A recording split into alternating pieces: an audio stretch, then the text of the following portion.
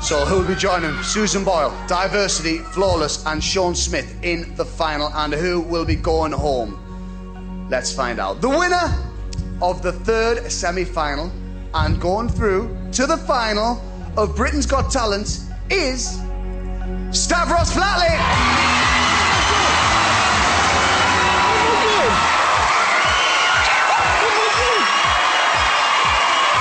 Guys, congratulations.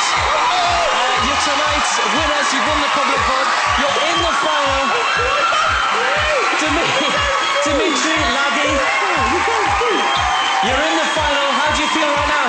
I feel brilliant. Don't cry, why are you crying? I think they're happy tears. I think they're happy tears. Judges, tonight, as ever, you will be choosing from the next two most popular acts as voted for by the public. In no particular order, the first of the two acts through to face the judges' choice tonight is Shaheen Jafargholi. The second act through to face the judges' choice is MD Show Group. Simon, we're going to start with you this evening. Who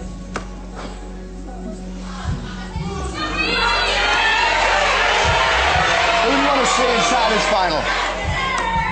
Oh, do you know, Shaheen, I really liked you first time. Always loved you guys. Who did I like the best tonight? The act I liked best tonight was MD. Okay, thank you, Simon. Well done, guys. That's one vote for you. Amanda, who would you like to see inside this final? It's not really a difficult one for me.